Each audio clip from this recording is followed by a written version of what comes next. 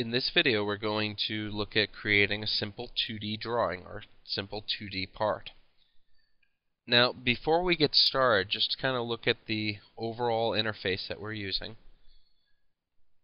You'll see the commands that we're going to use now are going to be located in the drop-down menus. All the drop-down menus have pictures next to them. All the pictures next to them represent the button that you can use in lieu of using the drop-down menu. You can also set up keyboard shortcuts to use them as well, which we'll cover in a later video. So you can either use the commands, a button, or a keyboard shortcut to access all the commands. Now, for drawing, you can see the menus, they are set up logically. You have all your 2D items, which are going to be points, lines, arcs, and other, which will give you your 2D shapes. So that's all new 2D geometry on the screen. Then we have the Utilities menu over here, which is used for mirroring, rotating, translating, trimming, and breaking. Pretty much just changing things that are already on the screen are set under Utilities, and 2D drawing is handled with points, lines, arcs, and other, and sometimes splines. Let's go ahead and start to draw a simple part.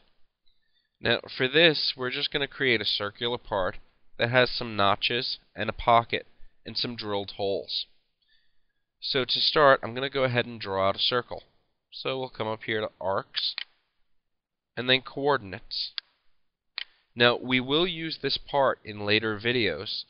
So what you want to do is create this part if you're going to follow along on your computer, and then save the file somewhere so you have it for later use.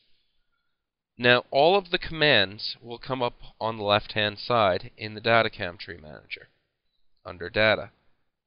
I'm just going to move the mouse over here and slide this bar down on our Layer Manager just to make a little more room so that we could see the entire dialog box. Now in here, it's going to ask you for what's needed for the command. And the software always gives you a little running help text down here that tells you what to do next after you've clicked a command. So it's a good idea to check down there if you're not sure what to do next. In this case, we're going to draw that circle at 0. So our center in X is at 0, center of Y is at 0, and the center of Z is at 0. Drawing it at the center. Then we'll enter a radius for the part.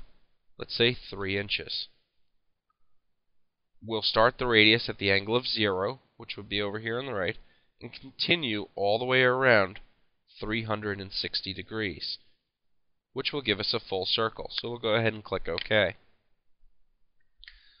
Now we have a circle placed on the screen. Now let's say we have a pocket inside of the circle. I'll use a rectangle to do this. We'll come to Other, then Rectangle. And let's say that this pocket is going to be 3.5 inches in X by 3.5 inches in Y. We'll change the corner type to a radius corner. We'll say that this has 1/2 inch radius corners. Now we come to its origin or location. We're going to enter its location, so we choose Enter instead of Pick, and we enter the location that we want it at, based off the center or any other choice. We'll place the center at X, Y, and Z 0, and click OK. This gives us our pocket in the center now. We'll go ahead and cancel. Next, I want to place the notches that we're going to use in this part. Let's say we want to create some notches on each side or each quadrant of this circle. To do this, I'll use a rectangle again. So we'll go to Other, then Rectangle. Let's say that the size of these rectangles are going to be 1 inch by 1 inch. We'll say that they have sharp corners. And instead of entering their location, let's go ahead and use Pick. So we'll select Pick. This allows us to choose a point or location on the screen. When picking on the screen, you can use what are called snap points to snap the shapes to the drawing. The snap points can be displayed by holding the Shift key and then clicking on an object in the screen. And now we can see the points that we can use for selecting. Let's go ahead and choose this one on the right.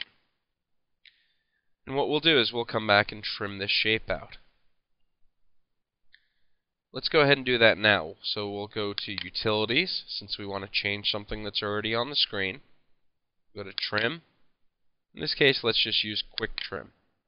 We'll go ahead and click on the items that we want to trim away from the part. Now, this last object does not overlap anything. Quick Trim will allow you to click on a line to delete it as well. We'll go ahead and choose Cancel since we're done. Now I have one notch on the side. Let's go ahead and place the other notches. Come to Other, Rectangle. You'll see it remembers our settings. Now you don't always have to display the snap points. If you hover over the item and then click on it, the shapes will adhere to the nearest snap location. So all that we have to do is come pretty close while hovering over, and they'll snap to those locations. I'm going to use the middle mouse wheel to zoom out a little. And we'll go ahead and come back to Trim.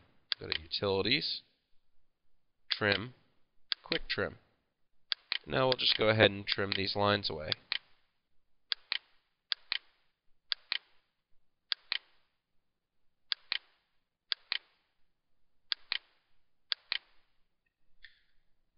Okay, now let's go ahead and enter a hole pattern. So we'll say we have some drill holes at the corners of this square, or this pocket. Let's go ahead and go to Other, Hole Pattern.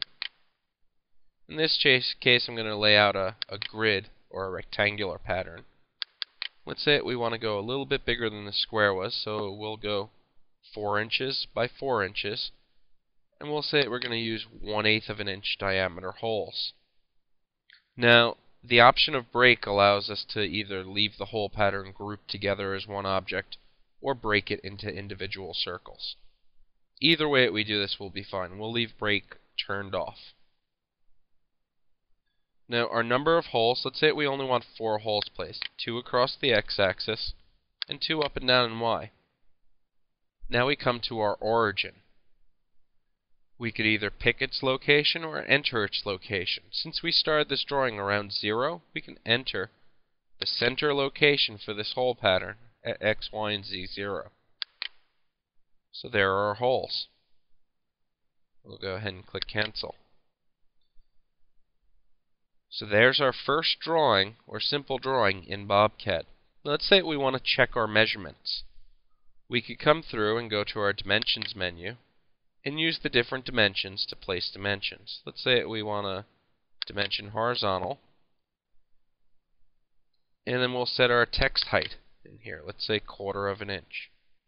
Now we could come in here and just pick different snap locations for placing horizontal dimensions. 3.5 inches, let's turn off the tolerancing. Click OK, and it'll update the dimension. Then we click on the screen again to place it. Strip from here to here and place a dimension. And let's say we want to get a radius dimension as well. Now, there are different settings for setting up layers and colors so that the drawing looks a little bit more clean. But this should give you the idea of how to get started and give you a 2D drawing to start with for using for the first machining lesson.